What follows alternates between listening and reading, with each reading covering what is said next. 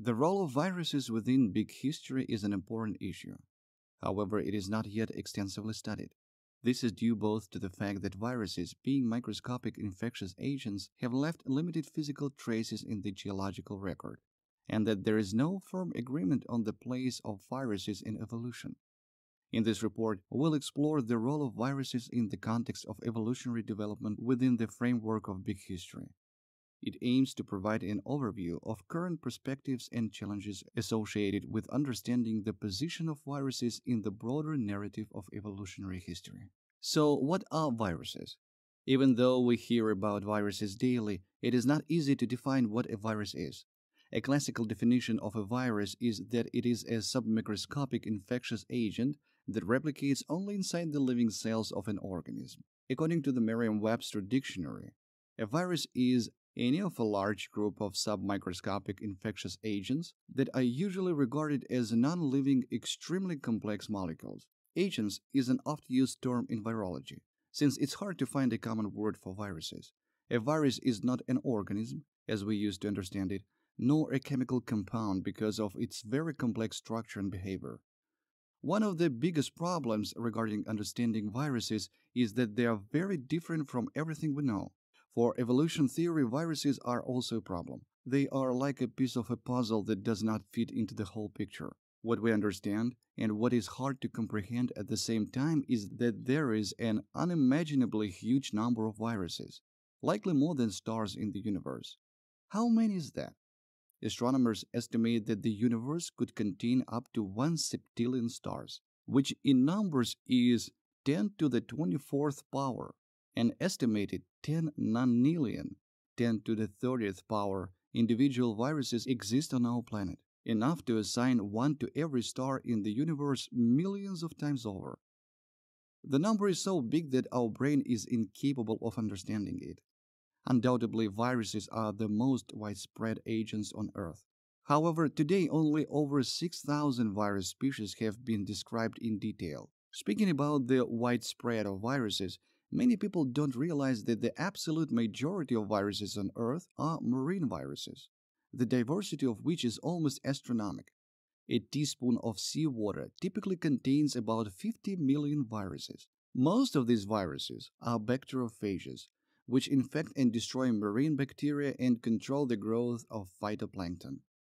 Viruses are not only the most widespread but also the most changeable among all known forms of life.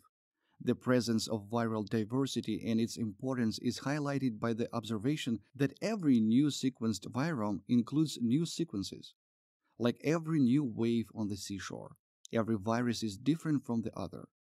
At the same time, viruses prove not only that they are very widespread, but also demonstrate a great diversity in size. There are smaller viruses, for example MS2, the size of which is about 27 nanometers. Other viruses, such as the mimivirus, are so big that they are actually larger than some of the smallest cells we know. Probably the most debatable question about viruses is whether they are alive or not. Viruses are often considered non-living because first, they do not have the metabolic activity that is required to maintain cellular structures, and second, they cannot reproduce without a host organism. The seemingly simple question of whether or not viruses are alive raises a fundamental issue. What exactly defines life? A precise scientific definition of life is an elusive thing, but most observers would agree that life includes certain qualities in addition to an ability to replicate.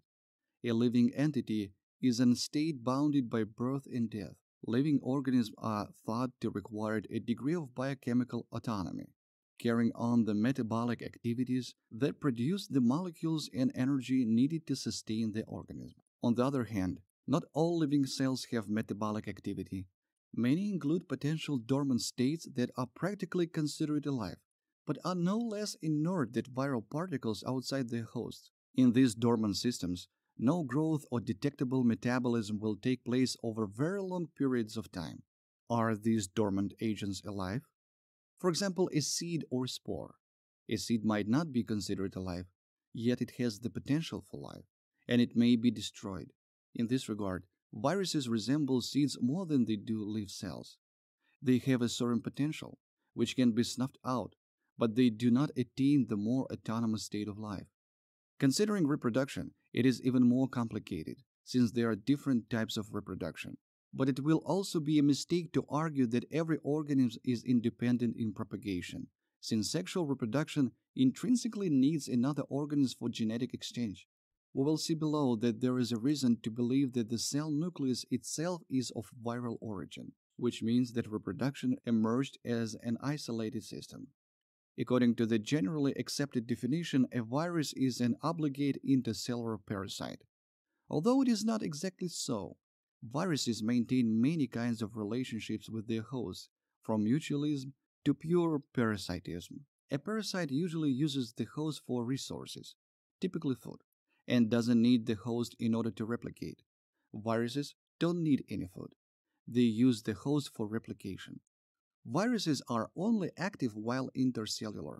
This means that they are inside the cells of a body, taking control of what cell's mechanism and stealing its energy. There's another important question. Can we define an organism as a parasite that does not harm its host? We believe it's more reasonable to see such relation as cooperation. A possible surprise to most people and perhaps to most evolutionary biologists as well is that most known viruses are persistent and innocuous, not pathogenic. According to some data, only one virus of 20 is infectious. Viruses take up residence in cells, where they may remain dormant for long periods or take advantage of the cell's replication apparatus to reproduce at a slow and steady rate. These viruses have developed many clever ways to avoid detection by the host immune system.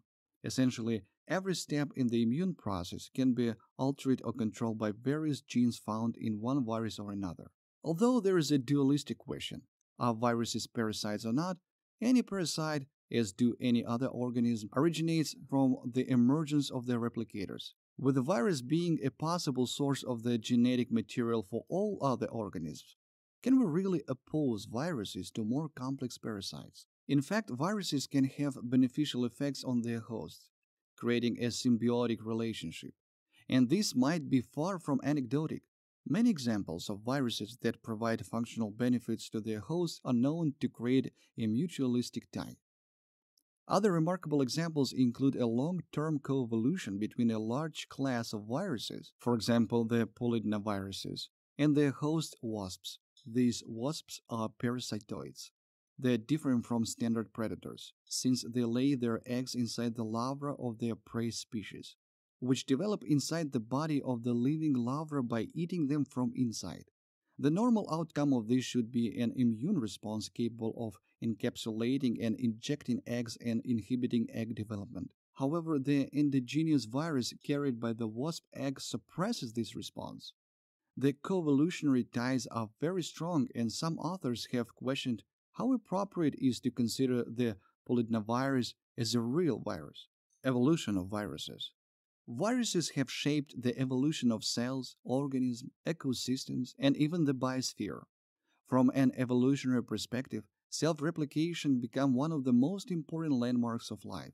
We know that viruses are non-cellular structures composed of pieces of DNA or RNA surrounded by a slim coating of proteins. Although all living organisms on the globe have a DNA genome, viruses are the only organisms that still employ RNA as a genome. This can mean that viruses could have separated from DNA organisms or preceded them. Viruses are the quintessence of genetic information. It is their main and often only function with incredible variability. Just as within the web of life, viruses directly exchange genetic information with living organisms. Genetic information is a key part of understanding viruses. From the energetic point of view, viruses are an important part of information and energy flows. They strongly influence energy flows in complex ecosystems. Viruses live at the age of disorder, where high instability but also adaptability occur. Viruses are probably one of the main sources of mutation in organisms and thus a locomotive of entire evolution. As we know, mutation is a crucial component of evolution, as genetic variability is the fuel of which natural selection operates to adapt populations to their environment. Viruses are found infecting all forms of life and have probably been around since the first cells arose, or perhaps even before them. Tracking back the origin of viruses is a titanic, almost impossible endeavor because they do not form fossils. Viruses are perhaps the first organisms which develop a reproduction mechanism up to the level which is capable of life. The amazing diversity of reproductive mechanisms among viruses is evidence of specialization of viruses on reproduction issues. Here are the most famous theories of the origin of viruses. The regressive hypothesis, which suggests that viruses may have once been small cells that parasitized larger cells. As time went on and the parasite became more dependent on the host cells to complete its life cycle, genes not strictly necessary for the acquired parasitism were lost. Vagrancy hypothesis, or the escape hypothesis. The second classing hypothesis for the origin of viruses states that some viruses may have evolved from pieces of DNA or RNA that escaped from the genomes of cells. The escaped DNA could have come from plasmids, pieces of naked DNA that can move between cells, or from transposons, molecules of DNA that replicate and move around the cellular genomes to different positions. Protobiont hypothesis. This is also called the virus first hypothesis and suggests that viruses may have evolved from complex molecules of protein and ribonucleic acids at the same time as cells first appeared on Earth, and would have been dependent on cellular life from the very beginning. In the primitive, precellular soup, as in any other replicating systems, parasites would have also evolved that grew at the expense of other more complex molecular systems. Some researchers think that the cell nucleus itself is of viral origin. The advent of the nucleus, which differentiates eukaryotes, including humans, from prokaryotes, such as bacteria, cannot be satisfactorily explained solely by gradual adaptation of prokaryotic cell until they became eukaryotic. Rather, the nucleus may have evolved from a persisting large DNA virus that made a permanent home within prokaryotes. As a complex system, viruses are similar to other complex systems. For example, computer viruses are similar to biological ones and not only in names. Similarly, in the same way that flu viruses cannot reproduce without a host cell, computer viruses cannot reproduce and spread without a file or a document. While some computer viruses can be playful in intent and effect, others can have profound and damaging effects. This includes erasing data or causing permanent damage to your hard disk. Worse yet, some viruses are designed with financial gains in mind. Viruses can hide, disguised as attachments or socially shareable content, such as funny images, greeting cards, or audio and video files, and replicate themselves by modifying other computer programs and inserting their own code. Both biological and computer viruses are capable of mutations. However, we know that most mutations affecting a virus genome are harmful, impeding or threatening their replication potential. How many mutations in man-made counterparts are lethal? None. Thus, there is a sharp separation between these two types of viruses, and Darwinian natural selection doesn't work within computer viruses as it does in nature. To make this even more unexpected, let's discuss the fact that viruses are a complex system, not only biological and chemical in nature. They are incredibly creative and can even use mechanical tools to infect the organism. Here, the DNA of a virus becomes more flexible. It has more of a fluid character. As a result, it's more likely to be injected, like toothpaste out of a tube. Here we see viruses having receptors for different surfaces of the cell. Here are complementary receptors. Here, a virus create mechanisms to deform membrane and to provide a space to insert its RNA into a cell. And here we see bacteriophage injecting RNA into a cell like a syringe. Viruses in big history. Despite the fact that viruses are tiny objects, their role in big history may be larger than it might be expected. First, they show that not everything within big history has similar patterns and fits into one narrative. Secondly, they demonstrate that even such basic phenomena as life, death, reproduction, parasites, and others are in fact very conditional. Viruses, as a transitional link between all these phenomena, show that reality is much more diverse and complex.